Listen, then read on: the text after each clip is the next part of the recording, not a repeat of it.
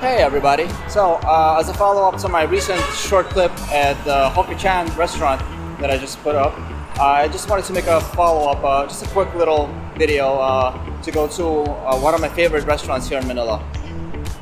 No, not the Romantic Baboy, although that's something that's worth checking out also. But no, I'm here to see the Green Bar.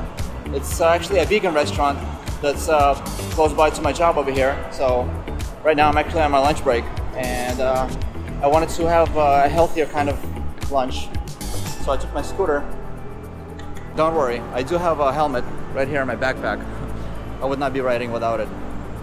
So it's actually located here inside this hotel, and I'm going to be going up to the second floor. I have actually been coming to this restaurant for a while now. In fact, I've been here so many times I've kind of lost track. So I figured, why not make a quick video about it? Because they do have a really good menu, and so far I've tried just about everything here. But one of my favorite things is actually the quinoa boxes. They have a really good selection of very healthy vegan foods over here, but things that involve quinoa as a rice supplement is always something that draws my attention. Wow, this is nice. Looks like they updated their menu. So instead of going for the quinoa box that I was thinking about, instead I'm going to try the barbacoa street taco. Let's see how that goes. And so since that's only like a small appetizer item, I will also add quesadilla to that. Together it'll be a nice meal for lunch for me. So I just got my my taco and my quesadilla.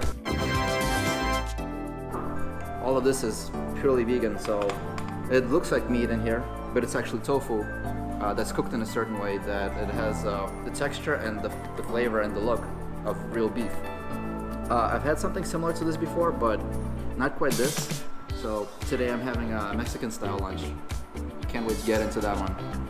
Well, as expected, the meal was great. I really enjoyed it, and yet another 2 more reasons that I've just tried in order to solidify the fact that this place is really great for lunch or dinner or any other meal of the day. So I know for sure that I'll be coming back to this place, and yep, the Green Bar is certainly my favorite place to eat.